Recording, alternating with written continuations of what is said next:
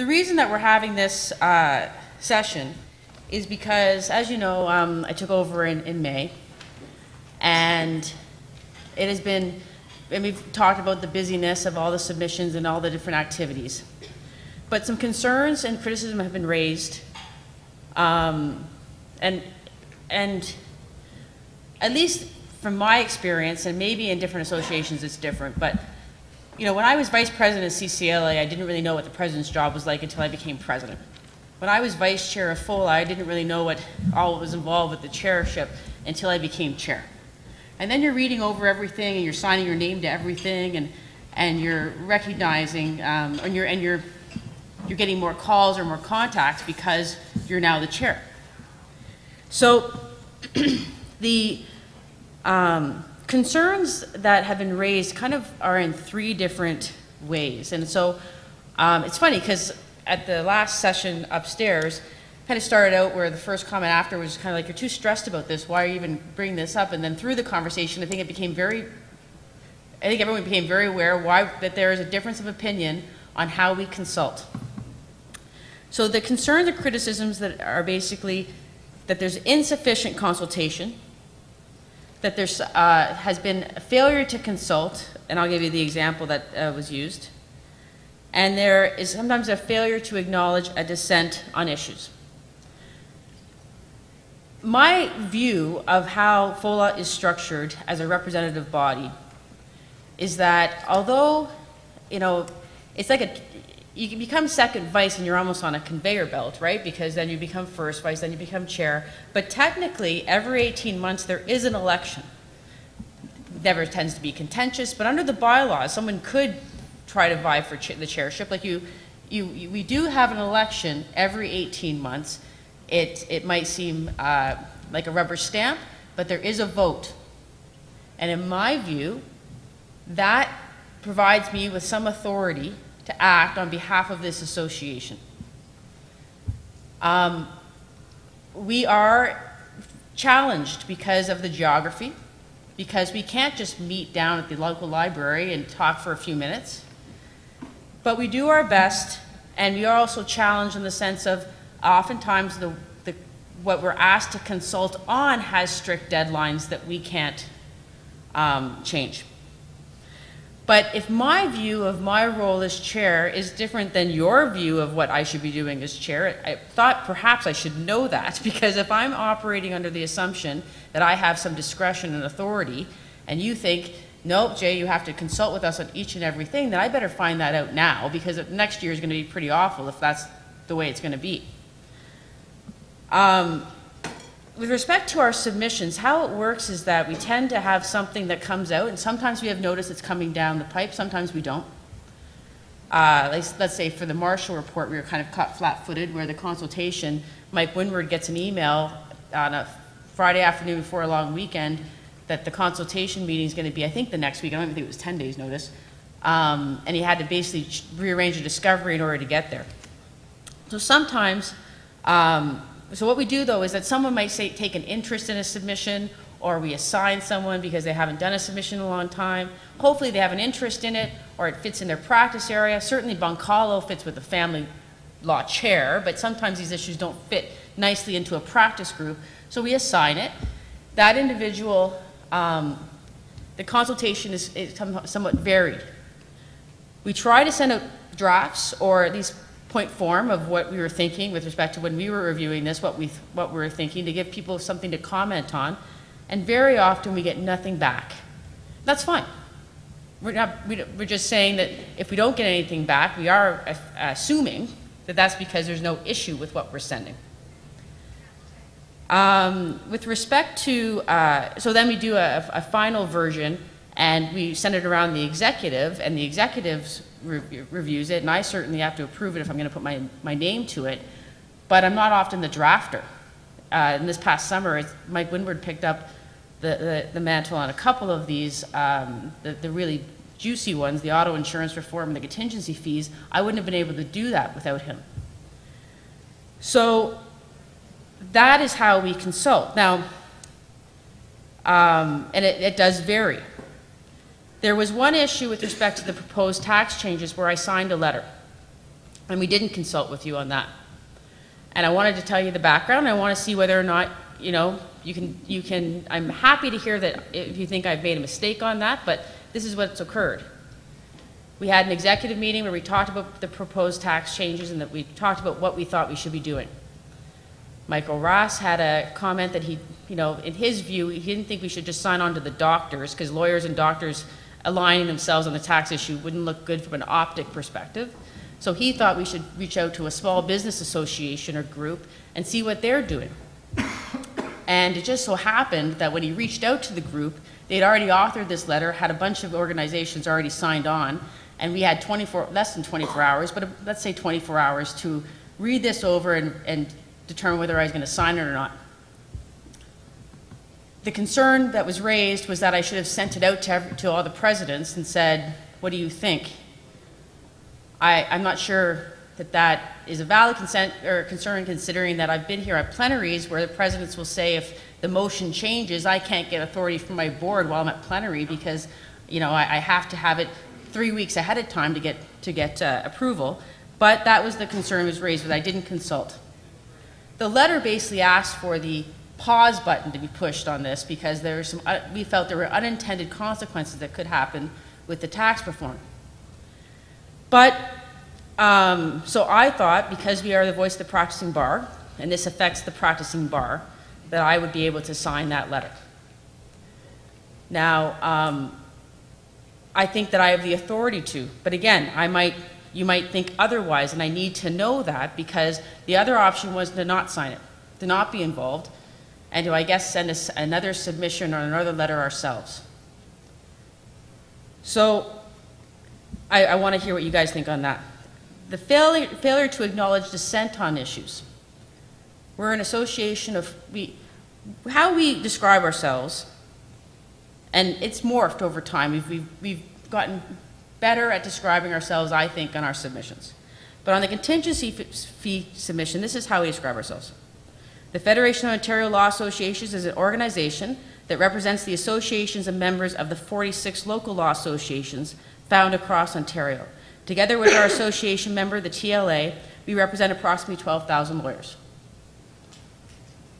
There is a concern that's been raised about whether we should be describing ourselves in that way. I think that's the right way to describe ourselves, because if we were to say we represent 46 people, our political power goes to nothing. And I don't think we represent 46 people. I think we represent 46 associations. Those associations are nothing without their members that make up those associations. And so, again, I want to hear what you guys have to say. And I know we're sitting up here and I'm talking to you, but the other room was actually a little nicer for people to give feedback. I am hoping that people engage and comment on this and it's not just a one-way report. But that is why we wanted to have this session, because I need to know, or we need to know as an executive, and that's why you have the future chairs, if they're elected. Now that I've told you that they might not, that you can oppose them, maybe they won't be. But that's why the future chairs are here as well, and Mike Ross. And it's not because we don't think learn is important, because we do, but we think this is really pivotal to us as an advocacy group. So I guess I want to just, maybe we can just start with the first topic. Are there concerns, or is there ways that you have thought we should be doing more consultation because you thought our consultation process is insufficient? I can tell you upstairs it was commented on that if we are under a crunch because we didn't get the request for consultation late, that perhaps we should spell that out more, like of the timeline in the email, so that you understand why we're submitting it to you so late. We'll make that change. But does anyone have a concern with respect to insufficient or deficient consultation? Okay, you can jump back into this, go ahead. I like these green dot people a lot better than the blue dot people. So I'm gonna, does anyone want to comment on my view of how this representation occurs, and that I think that if I can consult, I should. If I can't, I have some authority to take an action. Corinne Rivers from York Region Law Association. Those of you who know me at all, you know that I sort of hang my hat on procedures and governance.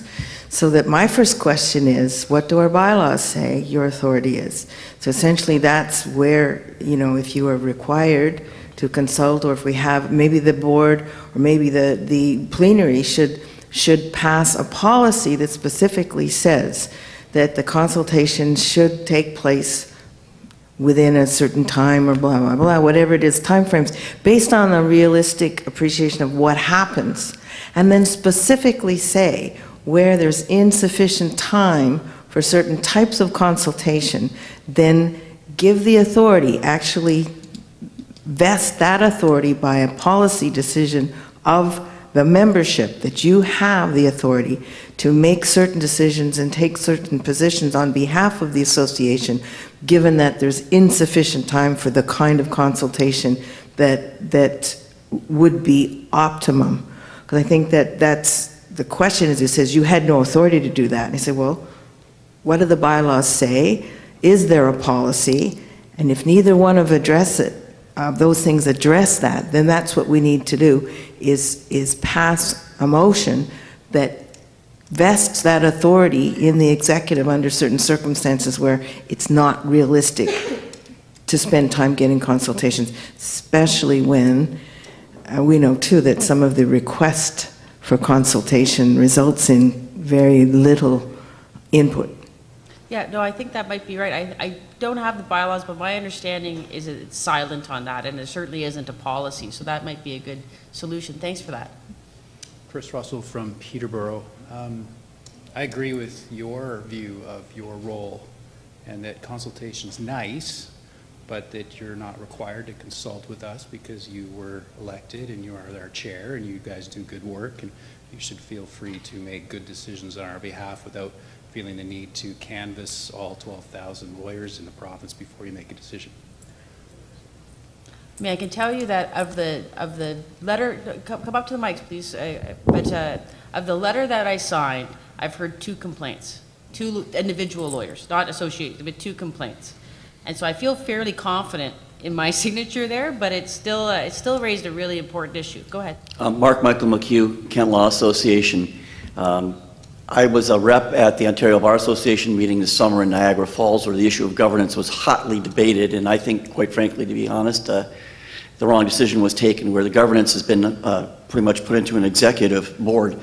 One of the issues was a bylaw review, and I would think, given what our friend from York Region has said, maybe it's appropriate. I mean, I do believe that executive people have authority to speak for the organization, but there needs to be some consultation. The issue with the tax changes, I think most of us recognize there's very little time within which you could make a response. But if the bylaws are silent on something this important, I would think that there should be a bylaw committee struck, if there's not a standing bylaw committee, for us to review at the next plenary. Okay. Sam, did you? Very quick comment, Sam Michel, Halton Region. With respect to your point on whether you represent 46 members or the 12,000+ members, in my respectful submission, I think you represent everybody. We are here as delegate for our members, and that continues on to you. You break that chain, then we have no connection. My view is 12,000 or more. Yep. Thank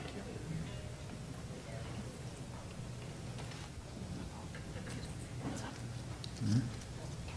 Jill Alexander from the County of Carleton Law Association. We're almost 2,000 members, and as you know, Jay, the CCLA also prepares submissions with respect to the identical issues that FOLA submits to the Law Society, and sometimes our submissions are different from FOLA's, and so the question is a little bit of a tricky one. I've certainly read every single submission that FOLA has put in on behalf of its members. I think your members are the 46 law associations. I think the associations speak for their members, unless those associations wish for you to speak for their members. But our association does do a lot of consultation with our 2,000 members before we do prepare our submissions. And with respect, when our submissions are slightly different than yours, we feel we're speaking for our members. I do think the consultation issue is a tricky one, though. I think that the executive should have some power to represent its 46 associations, but I do think you have to be careful in terms of how you present your submission. And if it is being done without consultation, perhaps you should be transparent about that this submission was reviewed and approved by the executive of FOLA, so that it doesn't mislead one to think that there has been some sort of province-wide consultation, and it allows for some difference of opinion if associations wish to present their own submissions on behalf of their members. Yeah. So Jill and I, who we're friends in Ottawa, but we disagree on this point.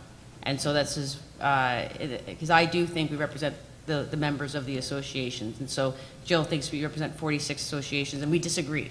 And so when so one of the things that we need to also talk, this leads into what do we do about dissent? Because I think after plenary, we're going to be giving out a survey to find out what you want, and we'll be drafting a policy. But if that policy is approved by the majority of the members of this association, or the bylaws are approved, in my view, this is a democracy, and that's what we would be doing. So, I mean, I think bylaw changes may have to be 2/3, so maybe that's a little different. I don't have the bylaws, but just, I mean, this is one of the reasons that it's good to have this conversation. I'm just saying we disagree. I'm not criticizing. I'm saying there's a valid other viewpoint that I got to make sure that other people will have that view. Tell us so that we are not, that we are representing your voice correctly. Maybe if I could just weigh in on the tax issue and perhaps share with everybody what happened on that issue. CCLA loves the work that FOLA does. We really think you guys have an important role to play.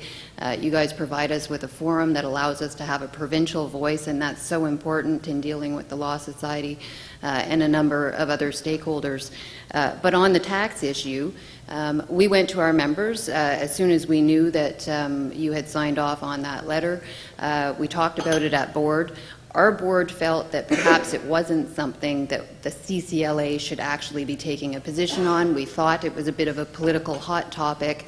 So we agreed at the end of the day that we would put it in our newsletters, inform our members that this had been signed, and invite them to submit their own individual comments if they wish to do so. And as you know, Jay, we were immediately attacked by, yes, just one member, but wanting to know, how did FOLA sign off on this? Did the CCLA give FOLA permission to sign off on this? So it's just an example of what can happen if we're not transparent about the way things happen. Yeah, and I agree with you that probably the majority of lawyers across the province would agree or be opposed to those tax changes. But if that's the case, it should be presented that way. The majority of lawyers who we have heard from are opposed, as opposed to at least acknowledge that there's a difference of opinion there, and that perhaps FOLA's position isn't necessarily representing every single lawyer across the province. I know, but the thing is, the CCLA takes a position on things, and it doesn't represent every single individual. I can't take any position if I have to have unanimity, because we will take, and one of the things that I've heard about OBA, and it's been a long time since I was involved in the OBA. I used to sit on council as a CCLA president. You had a seat, or the CCLA had a seat on OBA council, is that they have working groups, right? So, and then they'll have submissions, as I understand it, where the working groups don't even agree. So the OBA is putting in two divergent groups or two divergent positions on the same thing. I think that makes it very ineffectual from a political standpoint. I don't know, but I'm just saying from our standpoint, I don't think that we can, like, it didn't bother me that that person was upset, because it's one individual, and I can't, that would allow someone to have a veto of any time you want to take a position. If one association says no, that ends the democracy, and it becomes a veto position, and that's where I run into some problems. And what I've said in the group upstairs was, the more times we're taking positions, the more times we're going to probably upset individuals. And as far as I'm concerned, if everyone's happy with everything I'm doing, I'm probably not doing much of anything. So, and I'm willing to live with that. But I'm also willing to live with what you guys want us to do, right? So if I'm not doing this the way you want it, I'm willing to change to make sure that what we are doing is representing you. I'm just saying that I think that that's why the purpose is to make sure the next year I'm doing it the way that the members want me to. Yeah, and I'm just encouraging more transparency in terms of what the process was that resulted in this document or this submission, so that everybody understands. If it was just executive writing it and executive signing off, then that should be known and perhaps put into the document.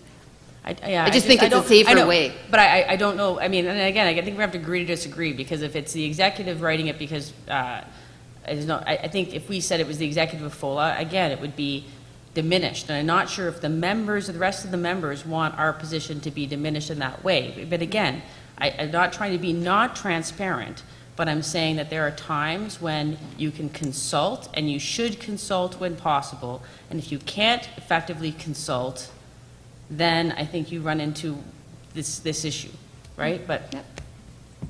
Yep. Can I make a comment here? Because I think that Jay has put her finger right on it.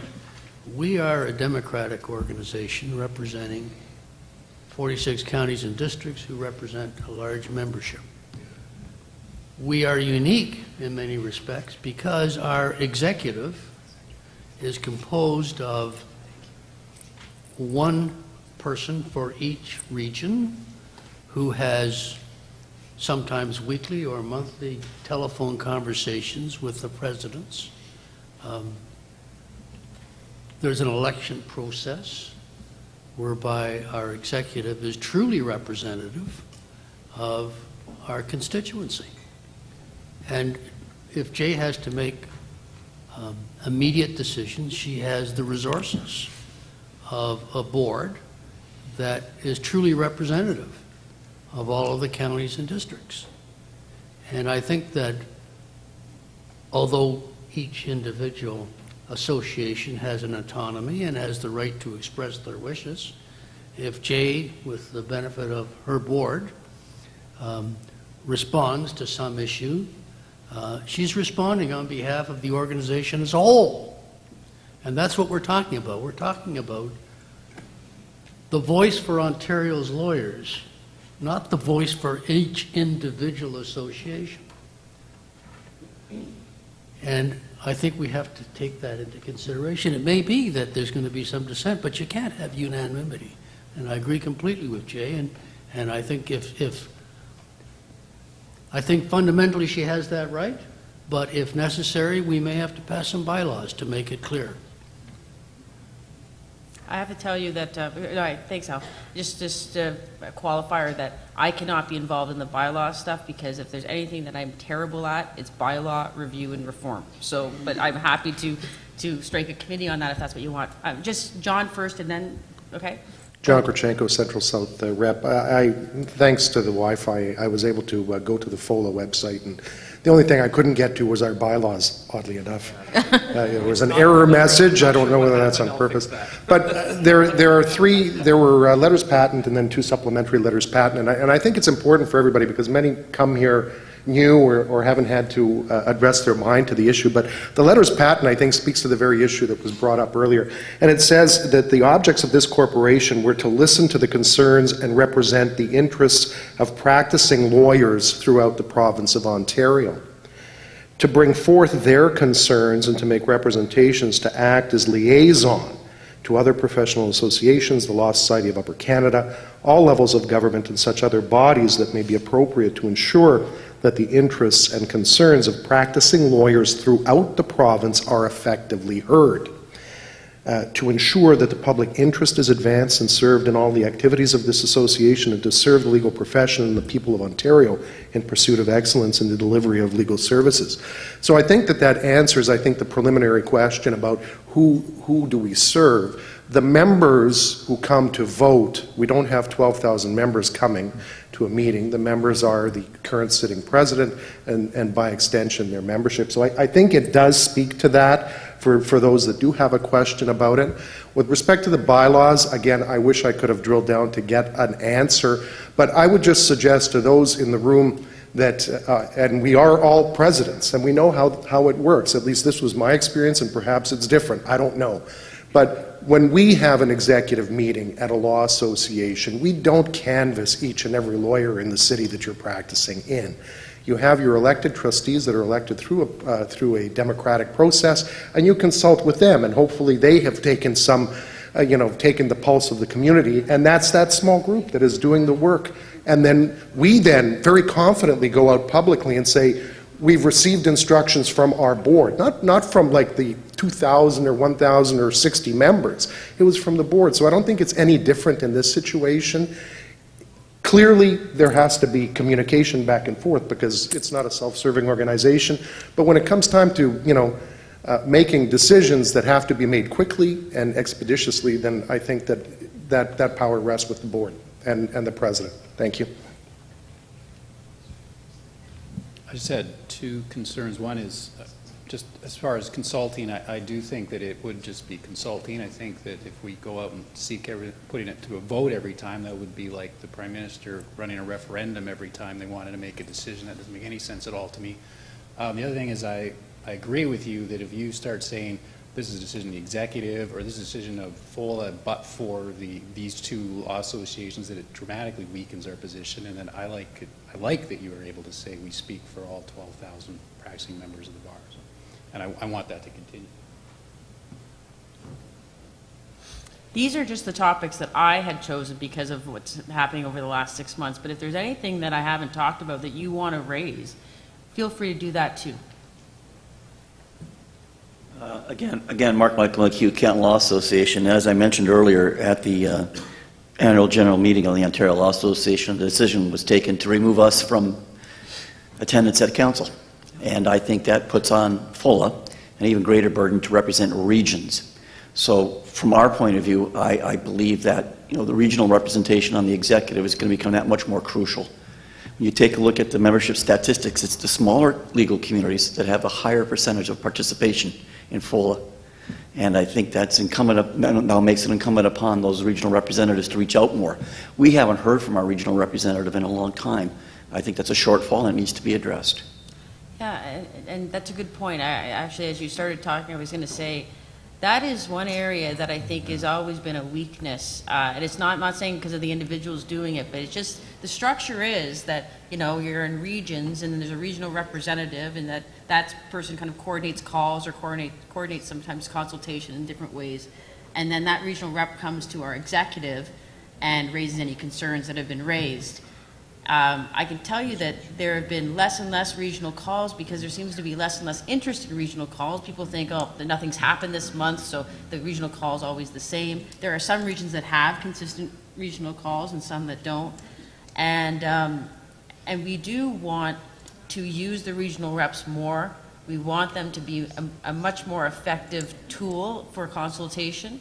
And so that's something that, but I know that's something that Eldon was hoping to try to do in his term and stuff. It's kind of always something that's part of our discussions, but it doesn't seem to change. And part of that's because I think because of the regional reps don't feel that the lawyers want these calls all the time. I mean, I don't know, there's some regional reps here, but I just, I do see that as being something that we need to improve on. I agree with you. Do you want to say anything?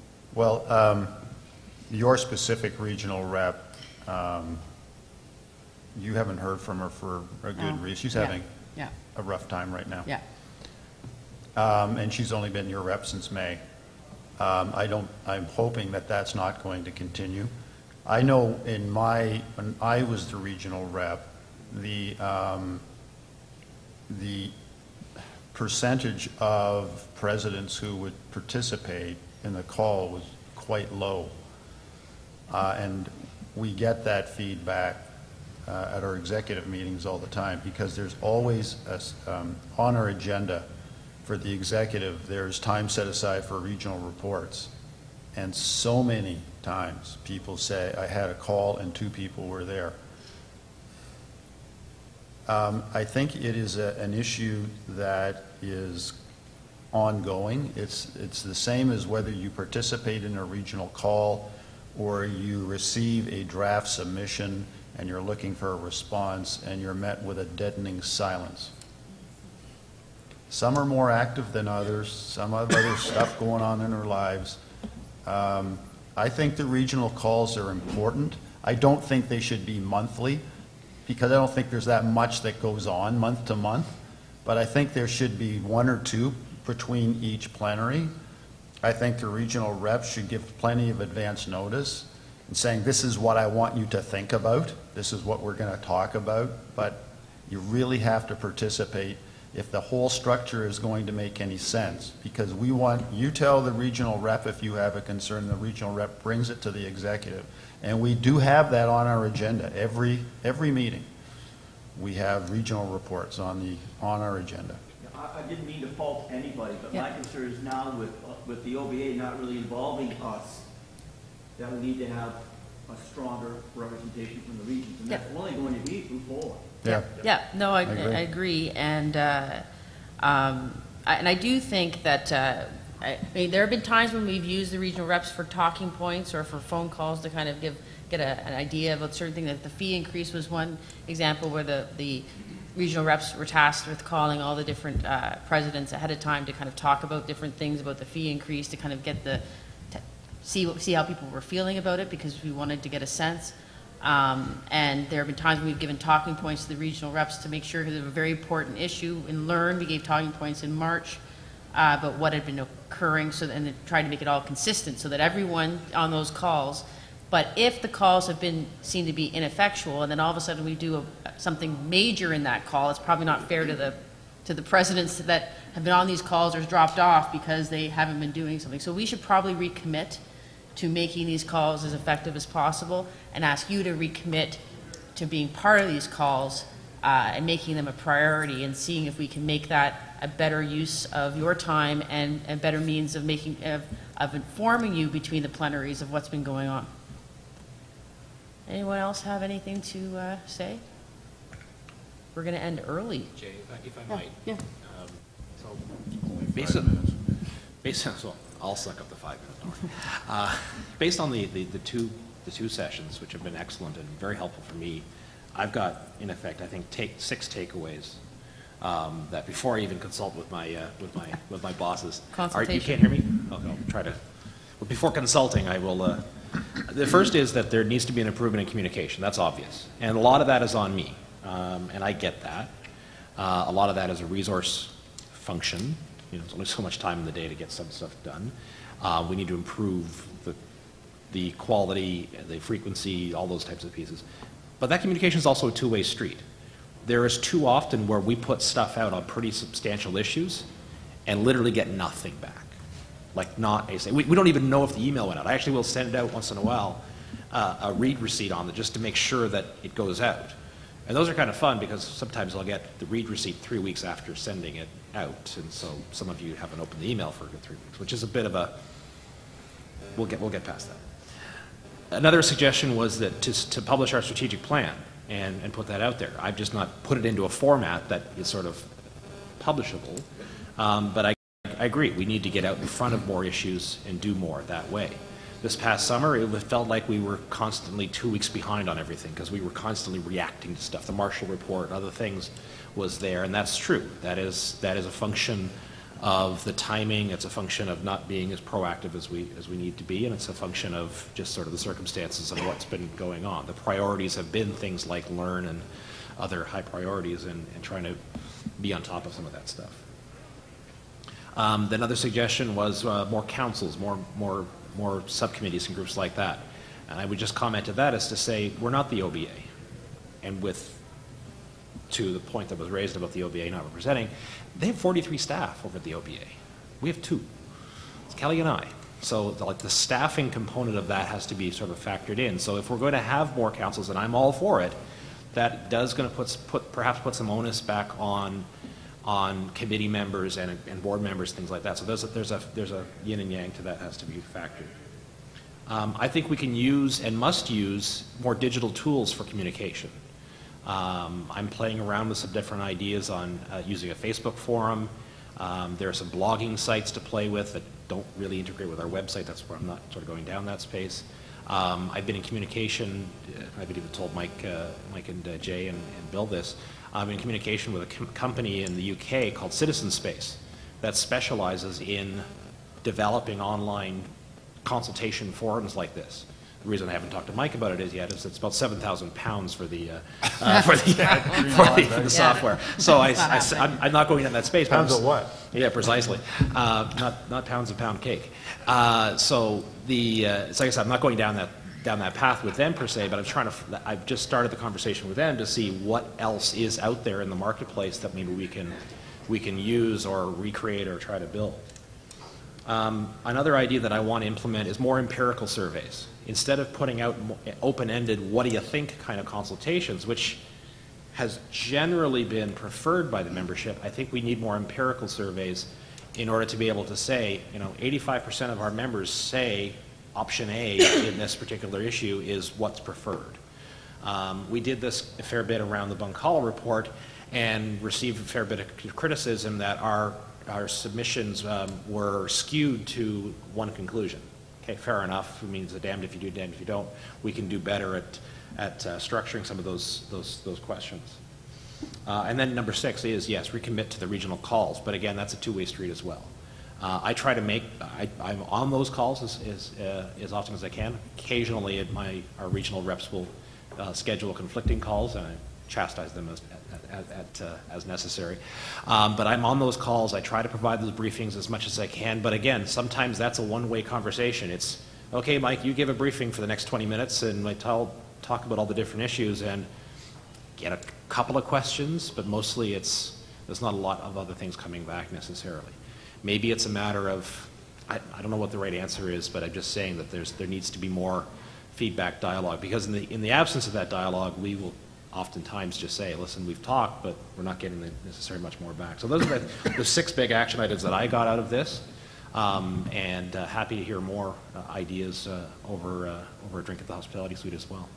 Yeah, this doesn't have to be the end of this discussion, obviously. We want to hear from you as much as possible. We'll probably be sending out something, a bit of a survey at the end that's going to be separate from the survey about how the plenary was about this specific item, to get direct feedback from you about what you would like. And so anyway, you'll hear more from us, but please don't hesitate to come up to us at dinner or the hospitality or even after plenary and give us your thoughts. Okay? Thanks very much.